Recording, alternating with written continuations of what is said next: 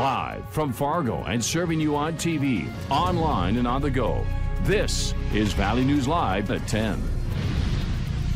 We begin tonight with a Valley News Live investigation showing how stressful and threatening driving a city bus can be. Our investigation reveals the drivers may also be in danger when they get behind the wheel. Valley News team's Joshua Pagero obtained video showing Matt bus drivers being assaulted. Our investigation began in January when we requested surveillance video from cameras on Matt buses that run in the metro. The purpose was to determine if any assaults occurred. It took several months, but the city of Fargo sent us 3 incidents caught on several cameras placed around buses. Last November 6th, 3 passengers got into a dispute.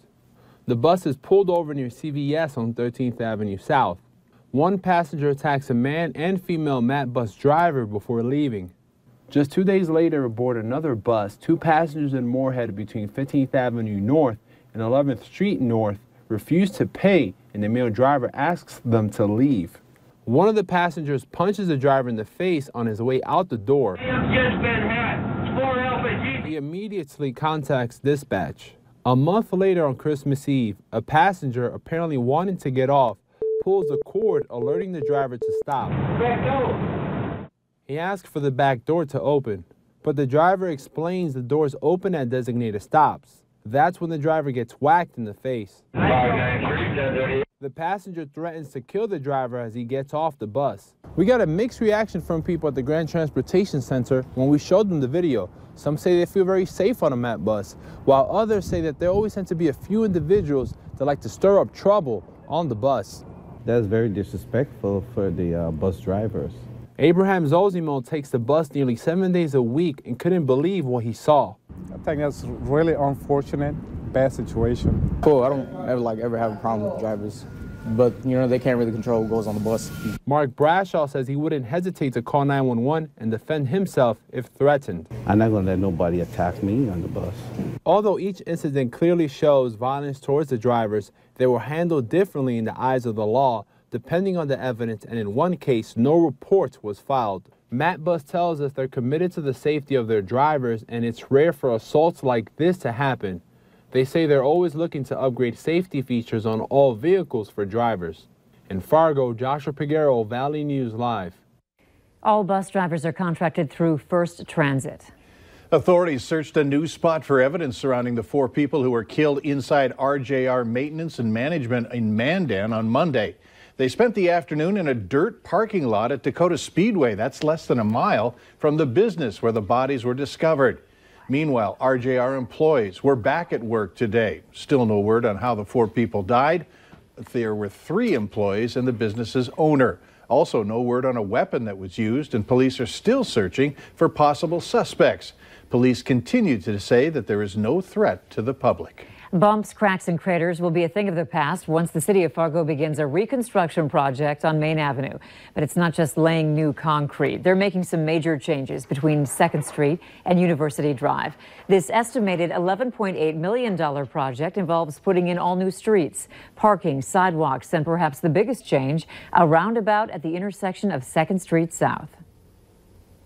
It's just going to run more efficiently than a signal. With all the different movements, turning movements that happen there, it's going to run more efficiently with a roundabout.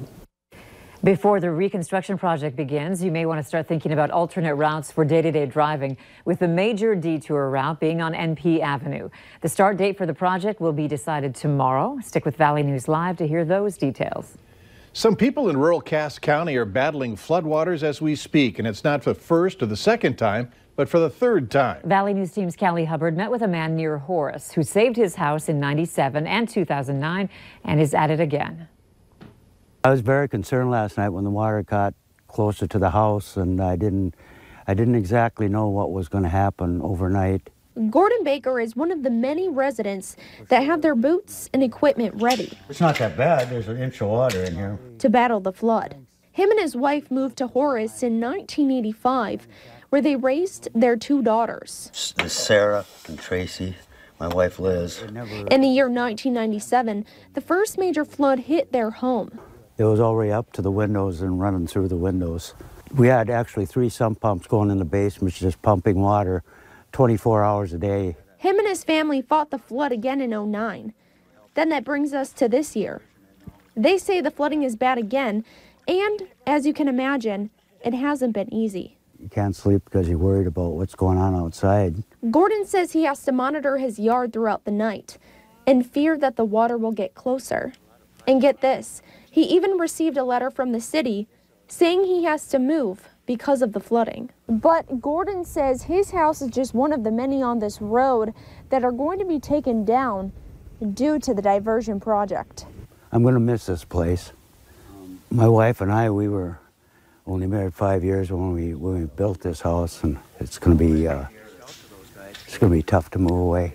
Gordon says moving away from Horace is like a double-edged sword. He's sad that he has to move away, but he's looking forward to not having to fight the flood anymore. Reporting in Horace, Callie Hubbard, Valley News Live. The Bakers are currently receiving help from the Cass County Sheriff's Department. If you are battling flood-related issues in your home, you can visit our website, valleynewslive.com, for more information on how to get help. Minnesota law enforcement aren't waiting for a hands-free bill to become law. They're going ahead with extra patrols to try and curb distracted driving. More than 300 law enforcement agencies will be part of the effort starting Monday. That'll run through the rest of the month. Law enforcement officers and troopers will be ticketing people who are caught using their phones while driving. A hands-free bill that would ban holding a cell phone while driving is currently in conference committee as Minnesota lawmakers try to come to an agreement on the terms. North Dakota senators are cracking down on the use of e-cigarettes among minors. A bill passed today creating a penalty for selling e-cigarettes liquid to minors, but it took a roundabout way to get there. The Senate originally approved amendments that would have made it a Class B misdemeanor to sell any kind of tobacco product to a minor, but it was later voted down. They did pass an amendment for a $500 penalty to any person selling e-liquid or the electronic device to minors. Supporters of recreational marijuana being approved in North Dakota are confident they have a proposal this time that will be approved. An attempt to get voters to say yes in November failed, and bills were defeated in the legislature calling for its approval. In an exclusive interview tonight on POV with Chris Berg, Legalize ND chairman David Owen says he thinks 2020 may be the year. The common people did not feel that they were participating. They felt it was a bill written by activists. They felt that there were too many openings, too many potential loopholes, and as a result, they were unconfident. A public input meeting will be held tomorrow night, starting at 7 o'clock, to discuss the proposal on the campus of NDSU. It's a pretty hip place, nice place to call home.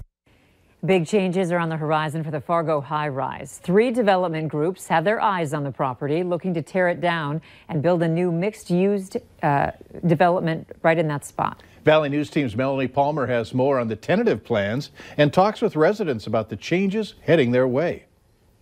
How do you like living here? I love it. It's a very warm place to live. Blaze Gerblig has been living in the Fargo high-rise for over 2 decades, and he plans on staying here for a while. However, he might soon be in a brand new building just feet away from where he's standing. The site is the former site of the Park East apartment buildings. A number of proposals are being made to replace the low-income apartment building and even add some commercial space on the main floor. These ideas come after officials say they're done working to repair the building. They pretty much have done enough analysis now to determine that it's not worth fixing. But Gerblig tells us he doesn't think the current building needs any fixing. Building's a clean building. The management takes care of it to the best of their ability. Everybody tries to keep it up.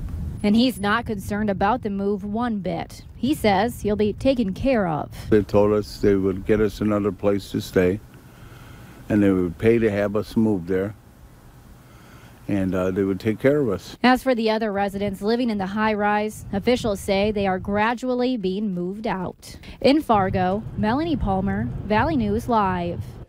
Fargo's planning department will be sifting through the 3 proposals before bringing them to the city commission. The cost and general timeline of the project depends on the chosen proposal.